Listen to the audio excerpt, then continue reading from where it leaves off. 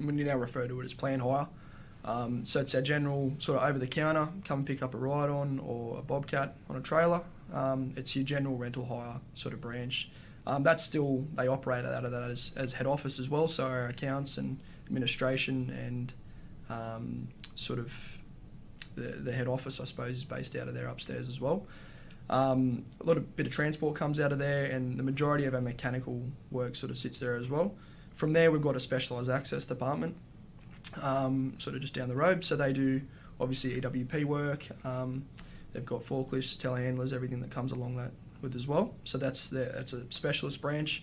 We've got a smaller branch on the Old Hume Highway at Casula, which double purpose, which operates as a little bit of general hire, but specifically specialises in traffic management solutions. So that's where the majority of that equipment will come from.